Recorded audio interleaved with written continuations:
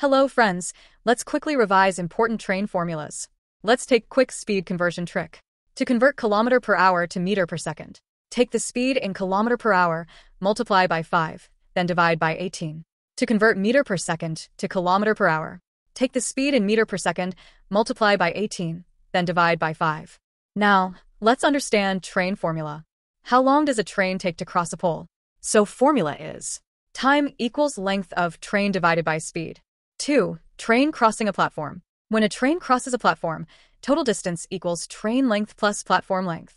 Formula: time equals train length plus platform length divided by speed. 3. Two trains in opposite directions. When two trains move in opposite directions, speed adds up. So formula is time equals length 1 plus length 2 divided by speed 1 plus speed 2. 4. Two trains in same direction. When two trains move in the same direction, subtract speeds.